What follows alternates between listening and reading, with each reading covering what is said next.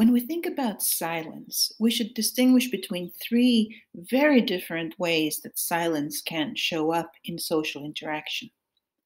First, consider the situation where what we call an adjacency pair is initiated, and then the second part of that pair doesn't arrive. So, when we say adjacency pair, we talk about pairs such as question answer. So, if Sam asks, "Did you hear what happened today?" and Pat says nothing in response, that's the second part of that adjacency pair that is missing. Or it could be between strangers. If a stranger asks for directions somewhere and the second stranger answers nothing, that's another instance of the adjacency pair not being completed. And as far as I know, in any society anywhere in the world, I think this indicates some kind of problem or difficulty. It could be that the missing part of the adjacency pair conveys something efficiently, but I think generally this would indicate some kind of lack of smoothness or something not going well in the interaction. Now, I don't want to say that it's always considered to be the problem of the person who does not respond.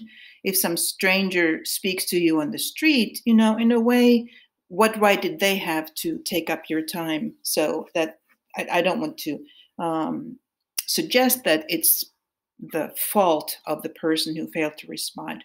But generally, if somebody begins an adjacency pair and the other person does not comply with completing it, it indicates there's some lack of smoothness somewhere. And I think this is, again, as far as I know, universal, which means there is maybe less to discuss here in terms of cultural variation. Now, the other two ways in which silence can show up during a conversation. So you are in an interaction and one person is done with saying their part for the moment, and there is a short pause before the other person says something. So here, this could just be the way that some people have conversations, is to have a bit of a pause there. It can be normal, just unremarkable, so it wouldn't signal or mean anything. It wouldn't signify anything. But if you have people who would normally overlap with each other, then not doing that may signal that there's some difficulty understanding or some other kind of social or interactional difficulty may be occurring. And so this is one way that silence shows up where we do have cultural variation. Depending on what is the norm among certain people in conversation, the pause may mean something or it may mean nothing.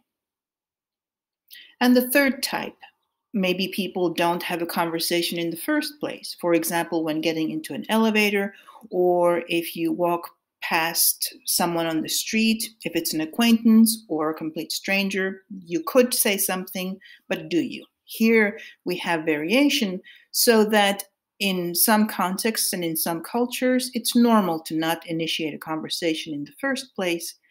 And there are I don't think there's a culture where you are required to say something to everyone all the time, but at least in some contexts, it may indicate that there is a difficulty of some kind if people do not initiate some kind of routine interaction.